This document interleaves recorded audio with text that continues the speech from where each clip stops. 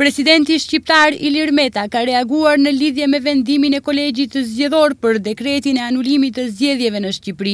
Në një konferencë për mediat të mbajtur në mëngjesin e kësaj të marte, kreu i shtetit shqiptar argumentoi se dekreti u initua nga letrat e dërguara të kryeministrit Rama në drejtim të kreut demokrat dhe se kishte si qëllim që t'i jepte fund krizës politike.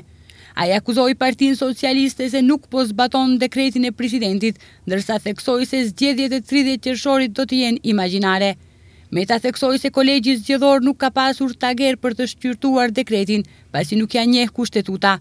Ai tha se kolegji përmes vendimit të tij justifikoi paligjshmërinë e PS-s në KQZ.